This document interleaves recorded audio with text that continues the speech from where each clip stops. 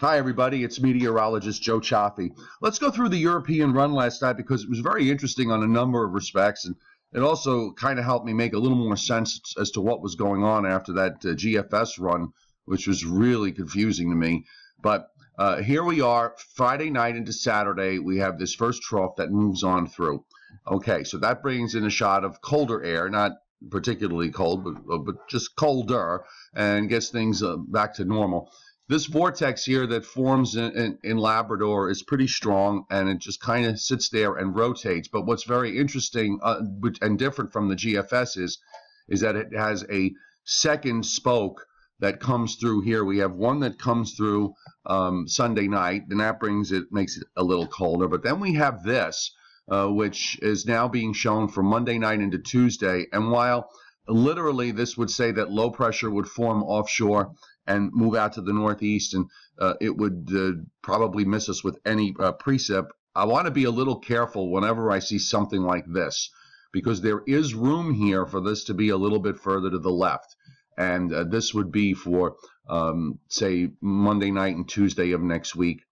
Either way, it does mean that we are going to get a very cold shot of air that's going to come in here for the Tuesday, Wednesday time frame. So this is a little different now from what the models were. This model was showing earlier, and other ones are. This model has been consistently colder than the GFS. That trough does pull out. You still can see that what's going on up here in Canada with high pressure and a bit of a block that develops there. And sets us up for the split flow, weather systems moving along in the southern stream. And I want to just take a look if we can jump. I'm going to jump to two different regions here so we can get a feel for what's going on across the top of the world. And you can see how this model kind of takes that polar vortex and just sort of rips it apart there, blocking across the poles. Now, it does have a ridge here, kind of squeezes a little vortex in between. So it seems to be having some issues as to trying to figure out where all this blocking is going to be developing. But again, this is something that is just in the process of evolution. Let's go to the view here in the east, because this will perhaps give a better picture of what's going on aloft.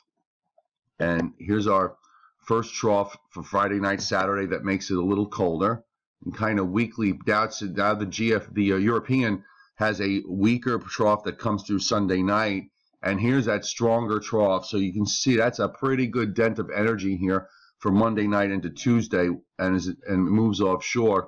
A little upper low forms there over southeastern New England. So I think what we have to watch out for is whether subsequent runs have this a little bit further to the left. It might make for a nice cheap thrill for the coast in the midst of very cold air coming down from the north, and then that cold air kind of pulls out. The temperatures moderate, doesn't get overly warm.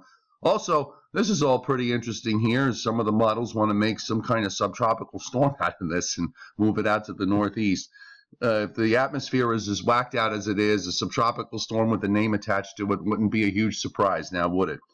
Okay, so this is a short European analysis. I'm keeping it under 4 minutes. Have a good day and a happy New Year. Be safe on this New Year's Eve. And we'll have a Joe Stradamus post that gets into this a little bit more later today.